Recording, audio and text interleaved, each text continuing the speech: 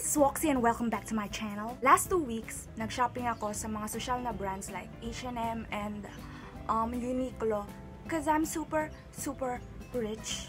You know, wala na ako mapaglagyan ng pera ko. So like, why do I just make shopping? Like, ubusin ko yung 5,000 pesos ko for clothes. Like, you know, because I'm bored. Pero charot lang. Nag-shopping ako dahil kailangan kong pumunta ng China. Dahil wala naman ng pag-asa tong Pilipinas, ibebenta rin naman tayo sa mga Chinese businessmen, Chinese government. So might as well maghanap na lang ako ng mayamang Chinese businessman na jojowain.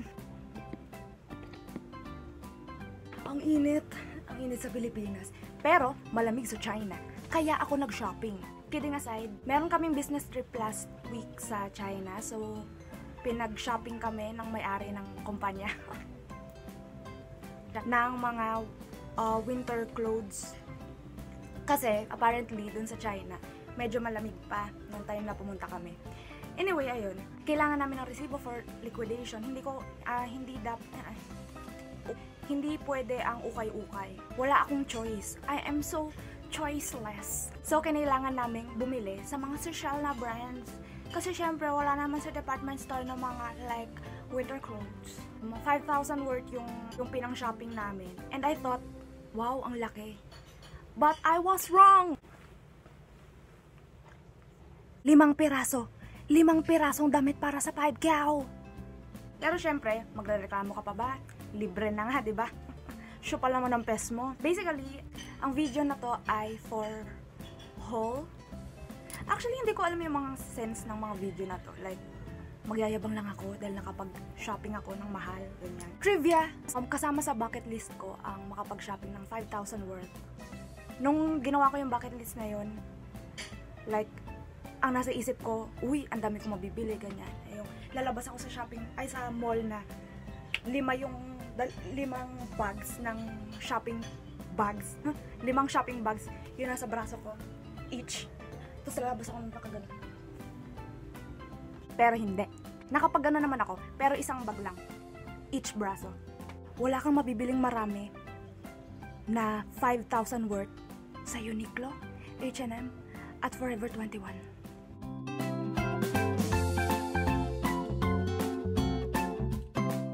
Ito ang mga nabili ko. Una kong pinuntahan ay Uniqlo kasi sabi nila meron daw dong heat tech na damit. Yung parang technically enhanced clothes for heat. Sasabi ko. Sweater siya from Uniqlo na heat tech daw. Pinili ko ang beige dahil lagi na lang black yung mga damit ko. So, para maiba naman, beige. Kaso, apparently, kamukha ko si Mocha Uson kapag suot ko ang beige. Nakakainit talaga siya, pero hindi sapat dun sa lamig. Tapos bumili din ako nito. Extra heat tech daw siya. Ito kasi, heat tech lang, regular heat tech, 790 lang. 790. Ito ay 990. My God. Tapos manipis siya. Wala akong tiwala sa kanya nung una, kasi sobrang nipis niya. Ngayon, wala pa rin akong tiwala sa kanya. Kasi hindi niya ako talaga pinotektahan sa lamig. O siguro sobrang... Ano ba yan? Siguro sobrang bongga lang talaga ng katawan ko sa lamig. Wala akong immunity sa lamig. Social climbing 101.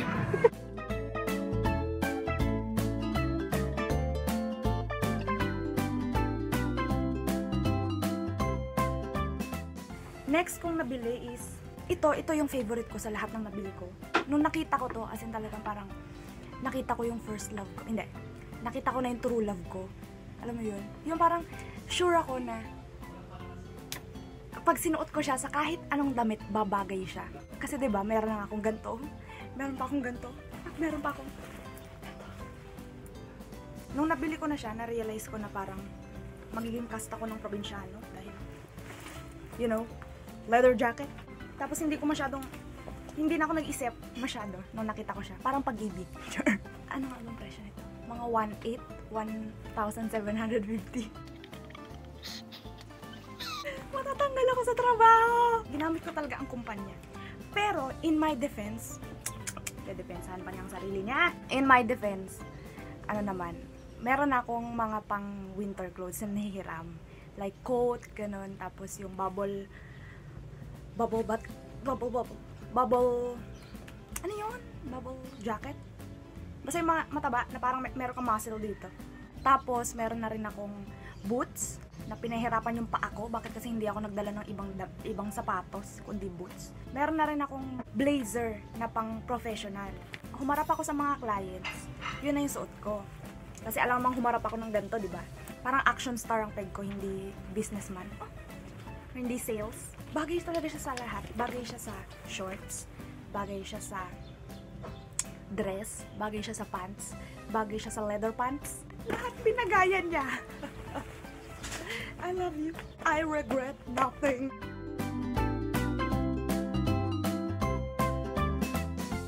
Ang next kong nabili ay ito, trousers. Oh, made in China din siya. Sale siya nung pumunta ako sa H&M. Ay, joke! Wait, ito pala. Balik tayo dito. Forever21 siya. Forever21. Ito naman, nabili ko siya sa H&M. Nung ang daming, oh my god, natatanggal siya. Kaya siya sale. Madali na matanggal yung ano. Fit na fit siya sa akin. So, nung tumaba ako sa China, medyo hindi ko na siya masara. At, ay! May plastic pa siya. Nilaban ko na ba to? Tangina. Nakatatlong gamit na ata ko nito. Hindi ko napansin na meron pala siyang plastic. Pag talaga mga social na damit, pati yung zipper may plastic. Ito ay 900. Nakalimutan ko na yung totoong presyo niya.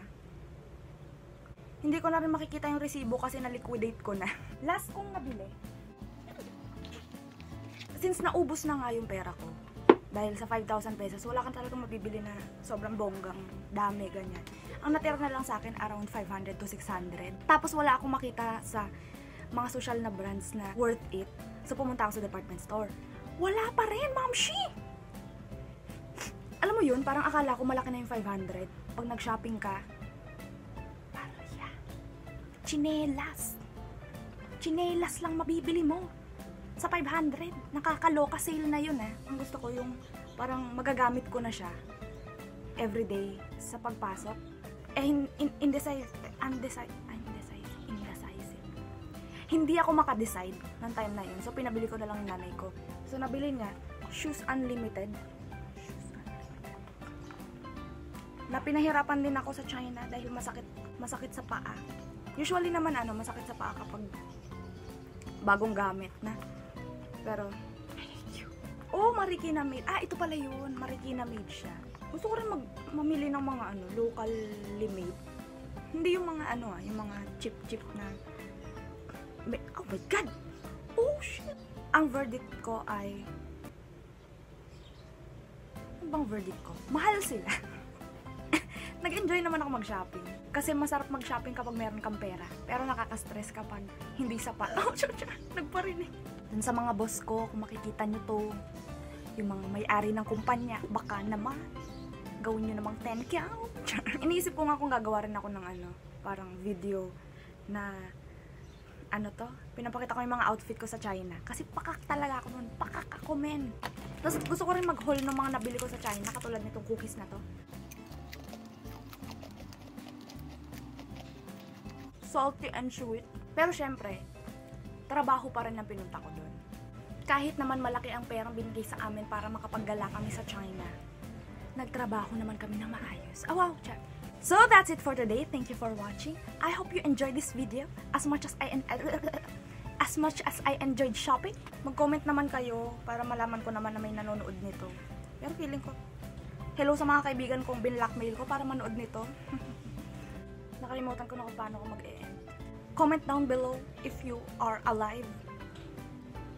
Like and subscribe. Bye! Kapag may hawak ka ng bag ng Uniqlo, ganyan, yung mga mamahaling damit, or kahit anong brand, nag-good morning na sila sa'yo. Nag-hi na sila, char.